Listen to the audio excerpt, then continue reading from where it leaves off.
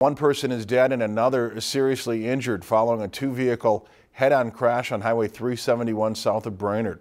The Minnesota State Patrol says 57-year-old Ray DeMars of Brainerd died as a result of injuries suffered in the crash. 40-year-old Jerry Stevenson of Little Falls was airlifted to a Twin Cities area hospital and remains in serious condition.